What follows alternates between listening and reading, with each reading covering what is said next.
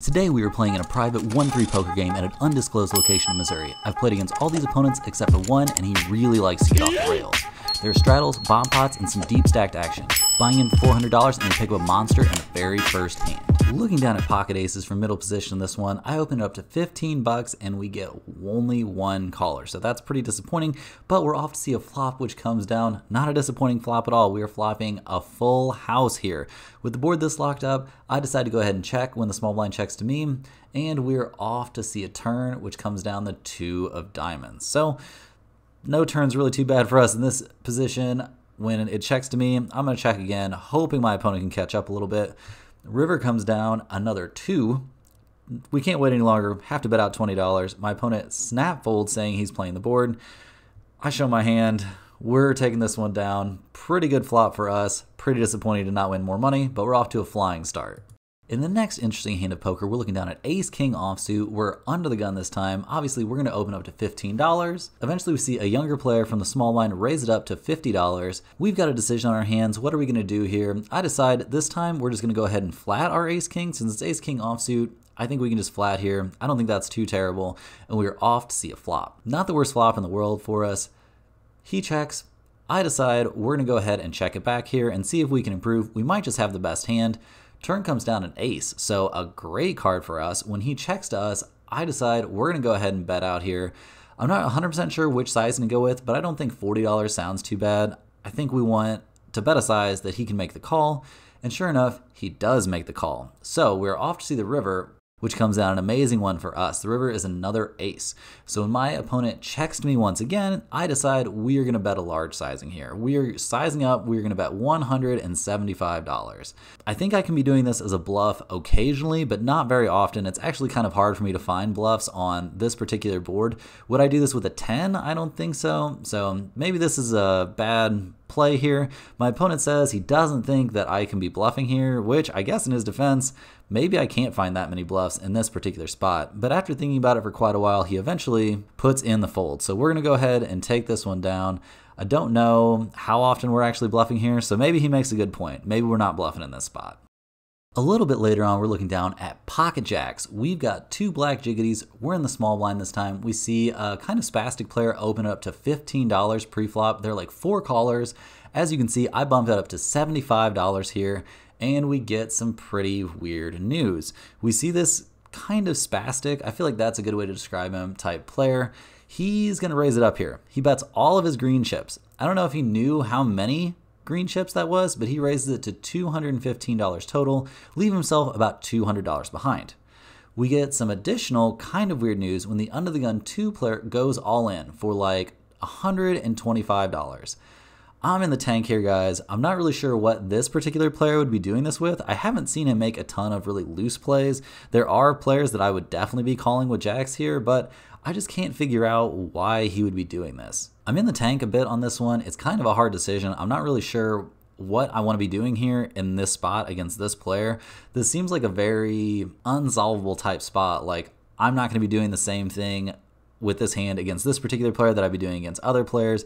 This just isn't a spot that really exists in a vacuum. So I decide eventually that while there's some chance we might be ahead of the re-raiser, there's no chance that we're ahead of the guy who went all in. So we eventually fold, and we get some pretty good news here. We get to see the run out, which does not improve our hand. Obviously, we're seeing a board with 2 9s, a 10, and then another 9. And then we see queens. So we made a good play.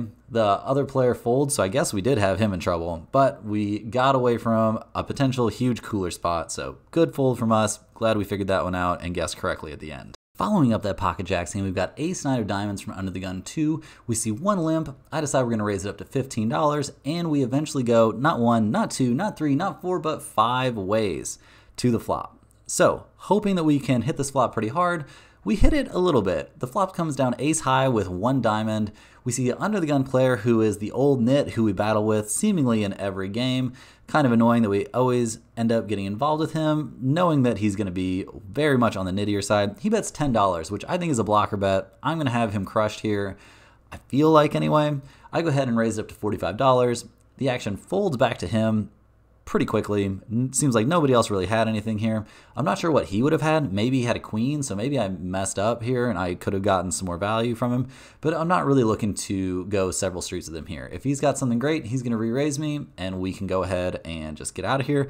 If he doesn't have anything good, we've got a chance to improve. We could hit 2-pair or a flush. So he eventually folds. I think it was a blocker bet, so we go ahead and take this one down. Always feels good to win a little bit of money from the nit. He's going to sit there, though, and play almost no hands for the rest of the night, so won't be getting involved with him much more at all. Looking down at pocket sevens in this one, we're in the hijack this time. I decided we're just going to go ahead and call the $6 straddle from the button, and we end up going like 4 ways to the flop. This is not exactly the flop we had envisioned, guys. This is not the flop of our dreams. There's no 7. We see an early position player bet $15. I go a little bit into the tank here. I don't think he's going to have that many aces or kings here. Maybe he'll have some flush draws, but I kind of block flush draws having the 7 of diamonds. This feels like a weird spot. I feel like I could have actually gotten after it here since I have the 7 of diamonds. And how many random aces is he really going to have where he just calls the straddle? Like, I don't know. I don't really see it, guys. I think we maybe missed a spot to get a bluff in here. I eventually fold, though, so oh well, opportunity missed. Looking down at pocket queens in the next one, we're under the gun +1, and we decide to open up to $20 pre-flop over an under the gun limper. We are getting some action on this one, guys. We get not 1, not 2, but 3 callers. So we're going to go extremely multi-way to a flop. Obviously, there's one in particular card we'd love to see, but there's a couple cards we would like to avoid. But unfortunately, that's not exactly what happens for us. Flop comes down, ace high, not what we're looking for, but when the action checks to me, I'm gonna have all the aces here, so I decide to go ahead and bet out. We're gonna bet out $30 here, hoping that we can thin the field a little bit, or maybe just take this one down. That would be fantastic. But we get raised by a player. This is a new player, we have no information about him. He bumps it up to $75, and then we get some other pretty weird news when we see another player make the call. So obviously, not a whole lot of decision for us to make here. I don't think we are going to be continuing in this hand. When we see 2 players very, very willing to continue in this hand in a very aggressive way, we go ahead and let our cards go, but we're hoping that we can see some action and get to see some showdowns on this hand as it's getting pretty big and getting pretty interesting. We eventually see a check raise on the King of Diamonds turn with all the money going in. Eventually, we get to see both players' hands. We get to see that the player who check raised all in had flopped top 2 pair, and the other player had pocket jacks. So, oh well, we get out of there. Sucks we could have won a big one there, but oh well. I think we played it right, and given the result, we definitely played it right. Looking down at Jack 8 of clubs from the cutoff this time, when the action folds to me in this straddle pot, I decide to make it $20 to go, and we get called by the button and by the small blind. The button is a pretty loose player, and actually so is the small blind, but he's a competent young player, so he's the one I'm a little bit worried about in this hand. Flop comes down, not the best one for us. It's ace, king, jack. So we flop a pair here, but not much else going on with 2 overcards. But when the action checks to me, I've obviously got all the great hands in this spot, so I'm going to bet out $15, and we see the small blind make the call. So in this spot, we're more worried about flush draws, maybe some straight draws, things like that, but I don't think he's going to have too much right here. Turn comes down the 7 of hearts, the small blind checks, and we've got a decision to make. We decide to go ahead and check back here. I don't think I like that. I think I should continue betting. The river comes down the 2 of spades, and we get some pretty weird news. We don't expect to see this move from the small blind, but he bets out $40, and I go into the tank. Nothing really makes too much sense for him to have here. I think he could have a busted flush draw a lot of the time. I think he could have no pair a lot of the time, and just have been floating.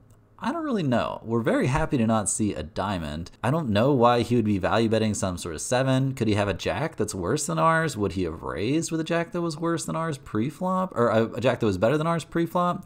I'm not really sure. It's an interesting board. I decide we are going to go ahead and stick in the call. We're pretty happy when we show our hand and our opponent quickly mucks his. He pays us what I thought was a genuine compliment, or I still think is a genuine compliment, saying we played the hand brilliantly. We'll take it.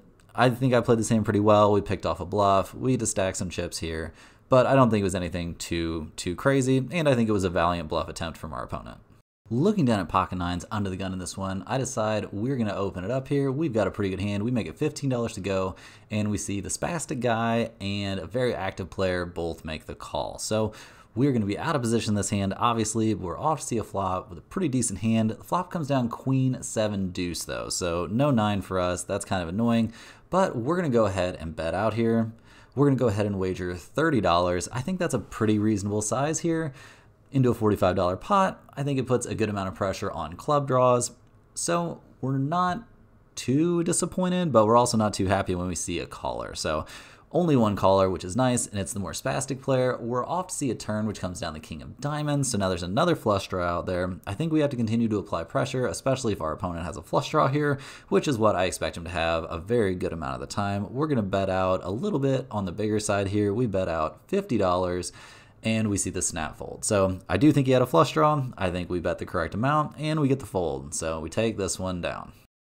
So guys, I messed up. I thought I hit the record button on this hand, but apparently I didn't. I did record the very end of it. In this one, we're looking down at queen jack suited from the button. We see a pretty loose player open up to $15. I make the call, and we see the small blind, who is an extremely loose, kind of calling station-y type player, also make the call. So we're off to see a flop, which is a great one for us. We were flopping a flush draw and an open-ended straight draw. Action ends up checking to me, which is a little bit surprising, but I guess not that surprising on this exact board. I decided we're gonna go ahead and bet out here. We're gonna try and build a pot. We've got a huge draw here. I bet $20. We see the initial razor fold, which is not exactly what we were hoping for, but we see the small blind make the call. So we were counting on at least one of them calling. The small blind calling makes a lot of sense. That's kind of his whole jam. Turn comes down, bang, 3 of spades. So we don't have to wait to bink off our flush. We just hit it right off the bat. He checks to me. I decided we're gonna bet again here. I bet $40 this time, wanted to keep it to a relatively small sizing to keep him in the pot. He calls without thinking about it for very long. So that's good news. Off see a river, not the best card. It pairs the board, so that's a little bit unfortunate. But when he checks to me, I don't think we have a choice here. We have to go for value. I'm gonna go a little bit on the bigger side, at least perceived bigger side. I bet $110, hoping that he'll make the call and hoping that maybe I can even get called light here if he thinks that I'm trying to represent a 7 or a flush. I don't really know what the max sizing I can get to call here, but I feel like over $100 is pretty good. He thinks about it for not very long, makes the call, and he shows us pocket jacks. So we take this one down, one of the bigger pots of the evening, so it's really irritating that I messed up recording it, but you can see me stacking chips here, so at least we get a little taste of what it was like to win one of the bigger hands of the night. A little late hitting the record button on this one, but we've got 3 deuce of clubs from the small blind. I've got around $700 in front of me. I end up calling the $3 from the small blind, and we go 4 ways to a flop, which comes down a pretty good one for us. We were flopping an open-ended straight flush draw. The action ends up checking through. Turn comes down the 9 of spades, and the action checks through again. River comes down the ace of spades. So obviously we're gonna bet out here. We've waited around as long as we can possibly wait, and we hit our hand, so we're feeling really good. What's an amount that we can bet and we can get somebody to fold? After some deliberation, I finally decided to bet out $20, and we see 1 fold, and we see more folds. We're gonna take this one down. That kind of sucks. I don't think we could have gotten any more money though. Nobody was going after this pot whatsoever. Looking down at Jack 10 of hearts, we're a little late to hit the record button in this one. We see it open to $15 from middle position. I make the call, and we see the small blind raise it to $36, a very specific size. We see the initial raiser make the call, and I don't think we have too much of a decision to make here with a very good hand like this, where we really want to see a flop. We decide we are gonna go ahead and come along. We're making the call here too. Off to see a flop, which comes down not exactly what we were looking for. The flop comes down with 0 hearts and just a 9. Weirdly enough, on this flop though, the action ends up checking to me. I decided to go ahead and check it back, and we're off to see a turn, which is a great one for us. It's the 8 of spades. So when the action checks to me, now with an open-ended straight draw and nobody going after this pot, I'm gonna bet out $55. We immediately see a call from the initial raiser, and we see a call from the raiser, and we see a fold from the other player. River comes down, a jack, he checks. I'm gonna go ahead and snap check this back. We get some weird and bad news though when he shows us pocket kings. So not exactly what we thought we'd see here, but I guess with the ace on board, he didn't play this too oddly. So, oh well, we're losing this one. Would have been nice to hit our draw and get some value out of those pocket kings though. Looking down at King, Queen of clubs, we're going to open it up to $15 from the button here. We see a young, aggressive player make the call, so we're off to see a flop, which comes down. A pretty good one for our range, but not a good one for our hand. The flop is ace 6-6. He checks. And when we see a check here, we're obviously going to go ahead and continuation bet aboard a paired board that's so good for my hand as opposed to his hand, although he'll have way more sixes than me. I decided to go ahead and bet $15, and without thinking about it for very long, but he didn't snap do it, he clicks it back, he raises it up to $50. Thinking about it for a second, I don't really know what hands he's going to be doing this with. I don't even really think he would do it with a 6. Is he going to have some aces here? I think for sure, but not a ton of aces, as I would expect him to 3-bet.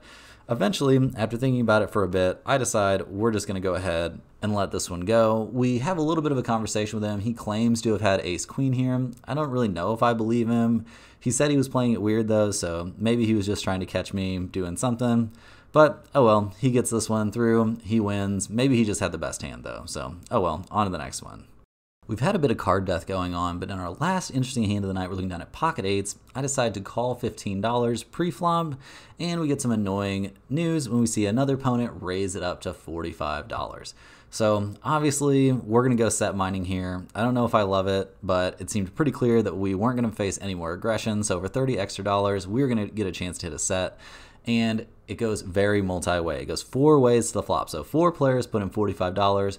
Can we please, dealer, see 8 one time? We have flopped 0 sets tonight. We've had almost 0 big hands. We've had 0 luck flopping sets lately. Please, can we get one? Unfortunately, that is not what we get. We get a king high flop. The action checks the button, who bets $75. What are we going to do here, guys? I bet you can guess it. This is a no set, no bet situation. We're going to go ahead and pretty quickly, as soon as the action's on us, we're mucking this hand. We're out of there. Time to get out of here. We've been very card dead. It's been a long night. We're taking what profit we've still got. Well, guys, we were into the game for $400, out for $525 to snap our losing streak. We froze our nads off getting into this game. It was around 10 degrees and very snowy, so take a second, hit the thumbs up button. I read and reply to every single comment, so any questions or comments you have, please leave them below. See you on Tuesday with another episode and hopefully another win.